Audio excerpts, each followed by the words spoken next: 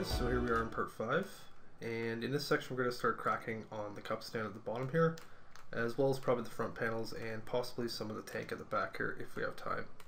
But let's worry about that later. We'll do the cup stand first. Okay, let's take another look at our reference images here. And as mentioned last time, this is pretty simple.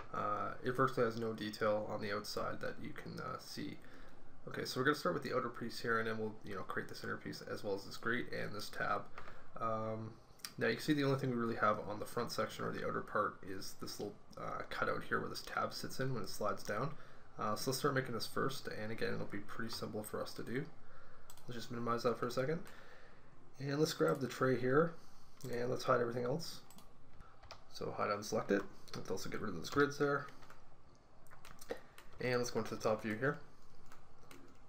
Alright, we're just going to start with a cylinder. So let's go over to the crate panel, grab a cylinder. Let's draw that out in the center. And we want this to be just slightly smaller in radius than that cup stand at the bottom there. Let's do something like that. We'll give it some height here. And we'll also just set it down in position. Let's also turn off this realistic shading. Don't need that. And we'll just pull this down to the bottom here and just set it right on there.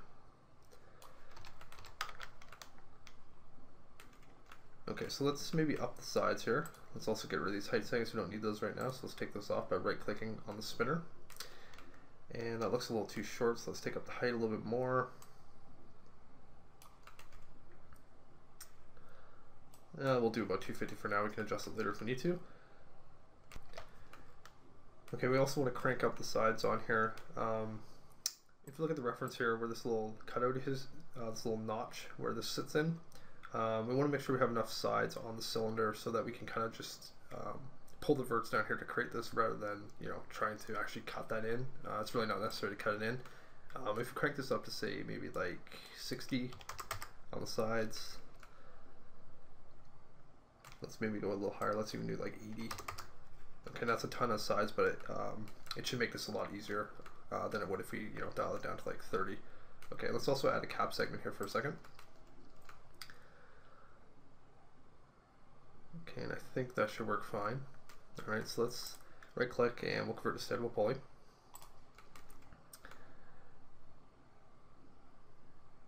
Okay, and the first thing I'm going to do is just create the lip here going around. So let's go to edge, grab this edge here, let's do a loop on that. Go up to scale. I'm just going to scale it out. And we want it pretty close to the outside. Let's do maybe something like that.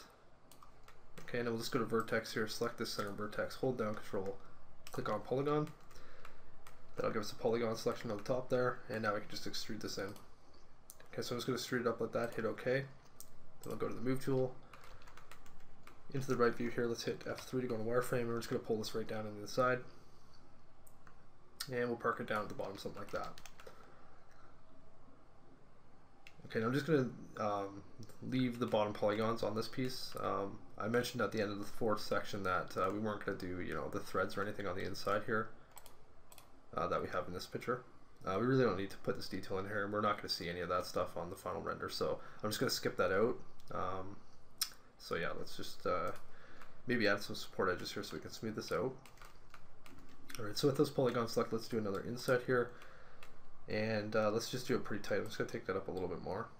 Round 2, hit OK. And we want to have kind of a little bit of a bevel on this top lip here. You could do that by just selecting the two edges and doing a chamfer, but we could also do it by just ringing these top edges here, doing connect, and let's do maybe like 4 segments with no pinch, no slide, and hit OK. And with those selected, I'm just going to go to the left view here, zoom in a bit on the top, and we'll just pull these up a bit. Okay, like that. Just slightly. Make sure you have your edge constraint turned off when you do that. Okay, now we'll zoom in, we'll just grab the 2 center ones and loop them, and we'll just move those up a little bit more. Okay, that's going to give us a pretty nice round top here on the edge. Let's bring it up a little bit more. Okay, let me just change this color here. I'm just going to put black on there, and let's chuck one of our materials on. Let's do the blue. Okay, and for the bottom here, we want this to be pretty sharp. Let's just hit F3 here for a second so we can see it. And that's not going to help much. Let's hit Alt Q.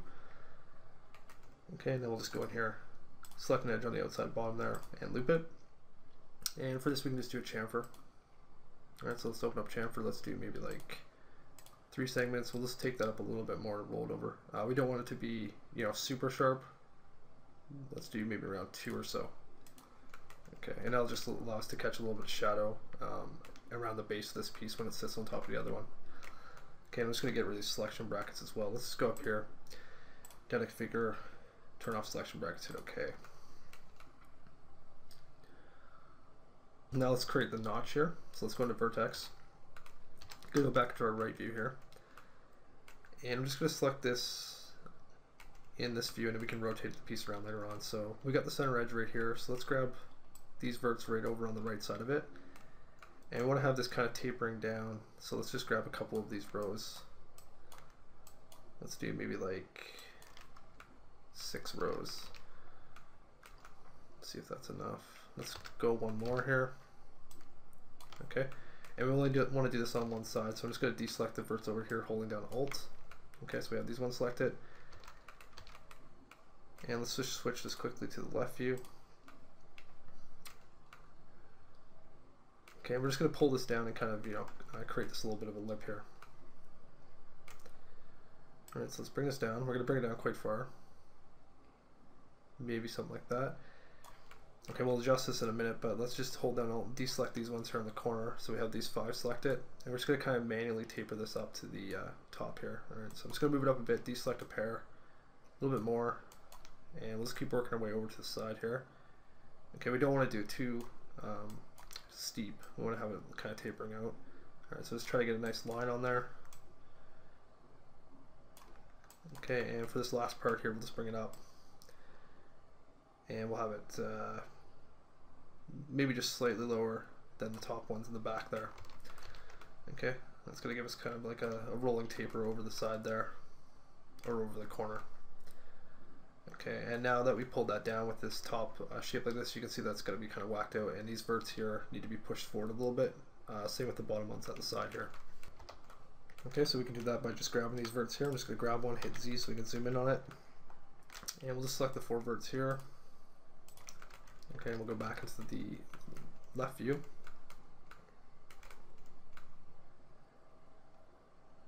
Okay, we have one selected down at the bottom here, so I'm just going to deselect those. Alright, so we only got the 4 here selected. Just make sure we get that one there. And you can always check and see how many verts you have selected over here in the modified panel. Okay, so let's turn on our shading with F3. And we're just going to push this over a little bit. Okay, going to go into wireframe, deselect these 2 bottom ones, and just move these over a little bit more. Okay, just so we have a nice angle on that edge, and we'll do the exact same thing up here at the top. Alright, so back in perspective here. Let's grab these 4 again. And we'll just slightly move those forward. Okay, and then deselect the bottom 2 and just move the top 2 a little bit more forward. Okay, so the edge is more even and continuous around this whole shape.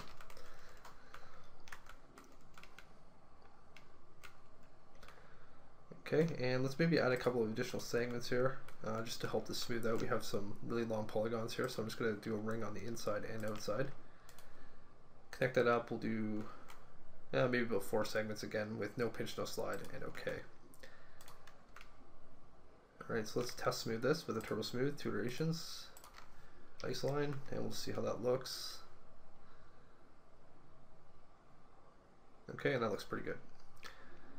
Alright, so next thing we're going to do is create the inner piece, this piece here, and you can see it has some little tabs on the top here. I didn't actually put those on my original model, and I don't know if we really need to do it here or not. Let's just get the shape in there first, and then we'll worry about that. Okay, so let's go back into the top view here. Let's grab another cylinder, draw that out. Okay, I want this to be slightly smaller in radius. Give it a little bit of height there. And just to make sure everything's lined up, I'm just going to align this to the original piece on XYZ. Okay, and we'll go into our side view here. We want this to be sticking up a little bit above the original edge there. Okay, and we'll just play with the radius a little bit more here. Let's take it up slightly. Okay, we don't want it to be super tight. I want to have a bit of a gap in there. It's not really a tight fit, so let's take that down a little bit more. Something like that is probably fine.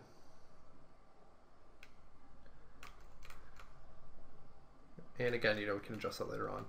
For this piece, we don't have that detail in there, so we don't need this many edges. Let's take this back down to maybe like 40. Okay, and we really don't even need that center cap there, so let's take those off as well. Alright, now we can convert this to editable poly. Let's go over to polygon. Let's go into wireframe. We're going to grab the top and bottom polygons. And actually, let's just grab the top one for now. We'll do the bottom one separately. Okay, so what we're going to do here is just inset this. Okay, I'm just going to take that up a bit. Get sort of the same thickness on the edge. Like that, and let's hit OK to that. Let's go over to extrude. Let's extrude this down a little bit. Okay, we just want to create a void where that grating piece can sit on top here. Maybe something like that. And we'll do another inset here. That's pretty good. Okay, just like that. And then we're going to go down to the bottom here, hit F3 to go into wireframe. Select that bottom polygon. Go into our top view here. We'll zoom in and we'll inset this one until we match it up with this edge here. Okay, so let's take that up like that. About 10 or so, and OK. And with that bottom polygon selected, I'm just going to hold Control and select this one, and then we'll hit Bridge. Okay, so we can cut that right through. Alright, so now I'll just add some supporting edges here. And again, we'll add a little bit of a bevel on the top edge here. So let's ring this edge. Let's connect that up. Let's just do 4 again, and we'll do the same process with this piece. So let's bring these up just a bit. Grab the middle two, loop them, and let's bring those up a little bit more, like that. And let's also maybe add some here. So let's grab this edge and ring it, connect it up. And for this one, we only want 2. We'll keep it flat, so we'll just pinch these out to harden up the corners a little bit more. Okay, and same thing here on the side. Another ring, another connect, 2 segments, like so. And on the bottom, let's do that as well. So let's grab a bottom edge here, another ring, another connect, and we'll do that the same. Okay. So let's just get out of edge here, hit exit isolation mode. Just reselect the inner piece there and hit Alt Q again. So we have the one piece. And let's just maybe support the outer shape here. So I'm going to ring the outside edges, connect that up with 2 segments, and let's just take that up a little bit. I want that pretty tight. Okay, so about 98. We'll do the same thing on the inside. Ring it and connect. Let's take that down maybe a little bit. Okay, and finally we'll just add a couple of extra loops here to break up these long polygons. Alright, so let's do a ring on the inner and outer edges, and we'll give that maybe like 3, and okay. Alright, so let's turbo smooth it, see how it looks. Okay, and we'll exit isolation mode here. Let's also change the color of this piece to black, and we'll throw that blue shader on there.